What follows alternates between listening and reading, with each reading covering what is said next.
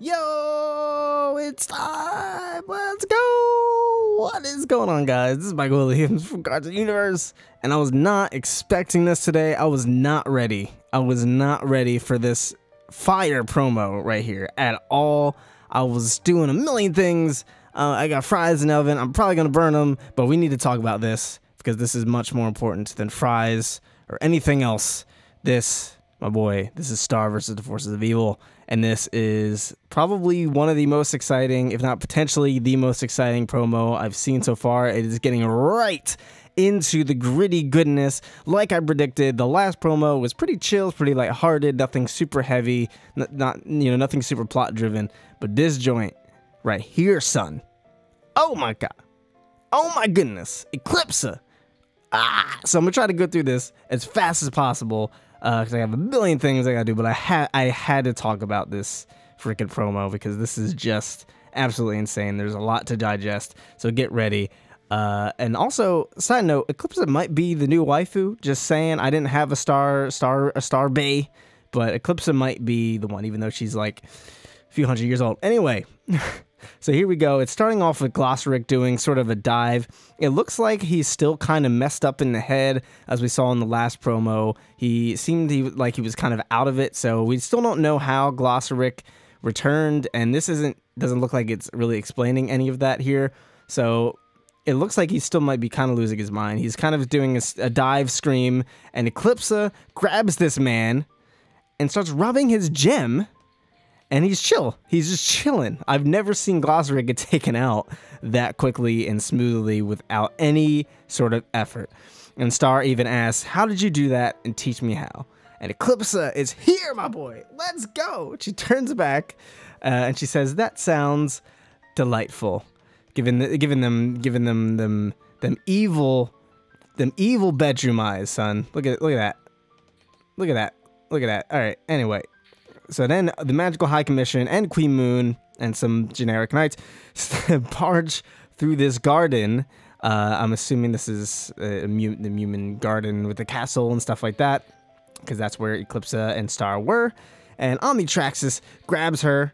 It's a really quick shot right there. Omnitraxis grabs her. They are not playing any games with this woman whatsoever. And it says the Butterflies family pass, blah, blah, blah.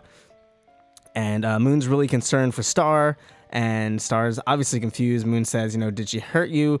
Glossaric seems really out of it. So, like I said, kind of confirming that he seems sort of like brain dead. He's acting really strange. He's not quite himself yet. So they clearly have to do something to Glossaric to kind of get him back on track.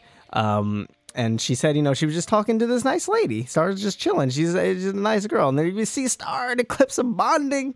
Oh my god, they're wasting no time here. I don't know how they're even going to fit anything else into this star bomb, if you will. This is just absolutely insane. So ECLIPSA is just chilling. We see her with her hair down. She doesn't have her hat. She's just, nice and casual. She's cutting some flowers right here. Looks like dead flowers in the little pot. And Star seems like she's kind of in charge of, like, taking care of Glossaric, I guess. Because of Glossaric, again, he's looking really limp. He's looking really soggy right here. So it doesn't look like he is in his full capacity, strength-wise or mentally. And we see the shot of Omnitraxis, and he's holding ECLIPSA.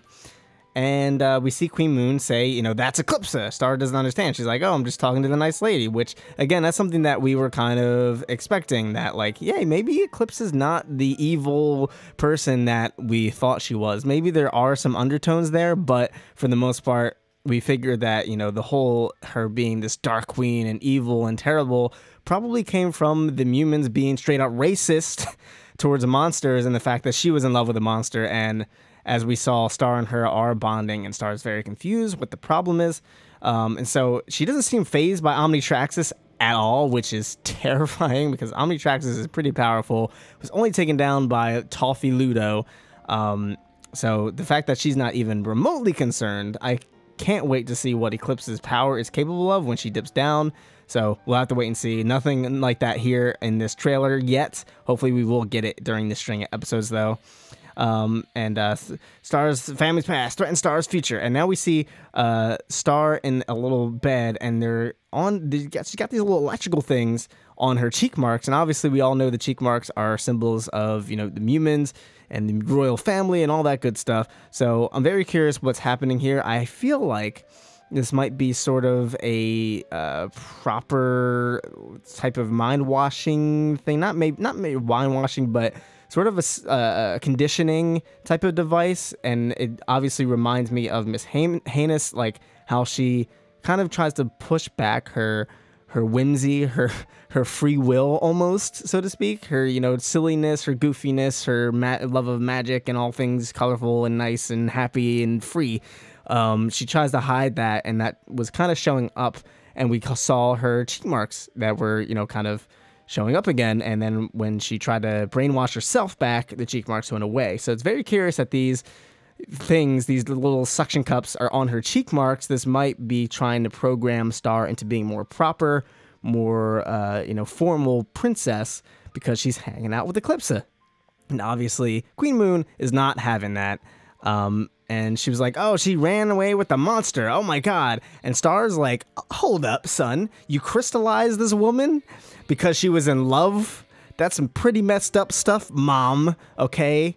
This isn't the 50s, Mom. Just because she was in love doesn't mean you have to put her in jail.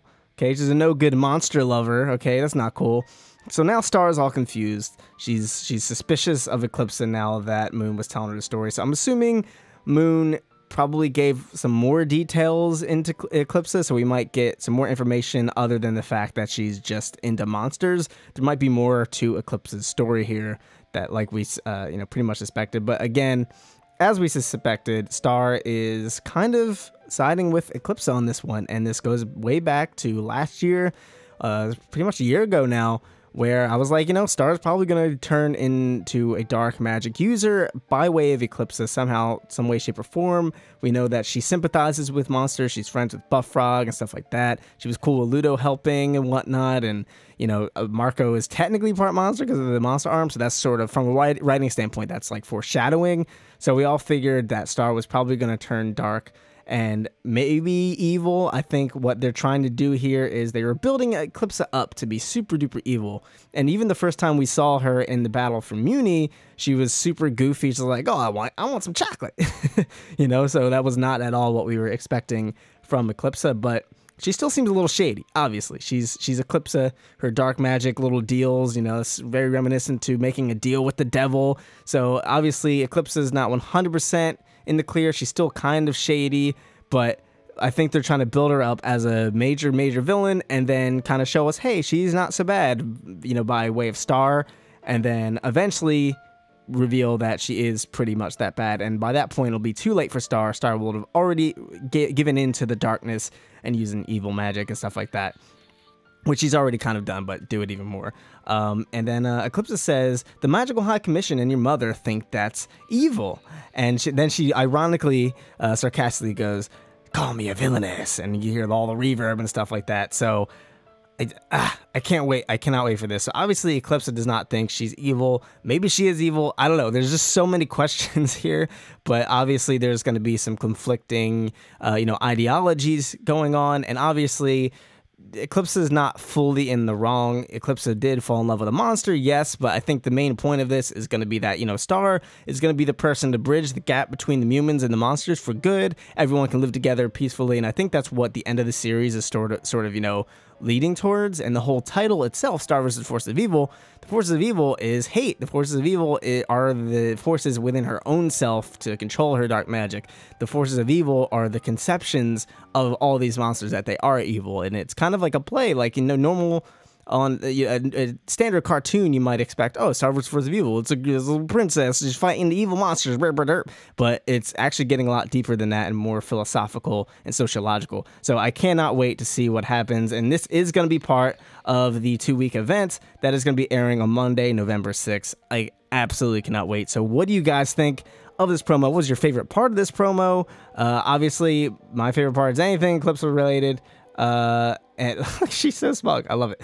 And I don't know. I just can't wait. So what are you expecting from these string of episodes? Because we did get some titles and we got, some more clips from other episodes that don't seem to be ECLIPSA related. So I'm curious how they're going to tie this all in. I feel like this is probably going to be part of the half-hour event, which also might tie into the previous 2 episodes before that, so we'll just have to wait and see. But what do you guys think? Let us know your thoughts in the comments down below. If you're new here, be sure to subscribe to Cartoon Universe for more Star vs. Force of Evil. Hopefully there's new promos before the string of episodes come out, and we'll definitely be covering those. So hit that subscribe button if you're new here, and hit that little notification bell so you can know when these promos are coming out, when the episode reviews are coming out, and all that good stuff. And if you enjoyed this video, be sure to leave it a like. Thank you guys so much for tuning in. I've been Mike Williams. You've been watching Cartoon Universe, and we'll see you in the next video. Peace.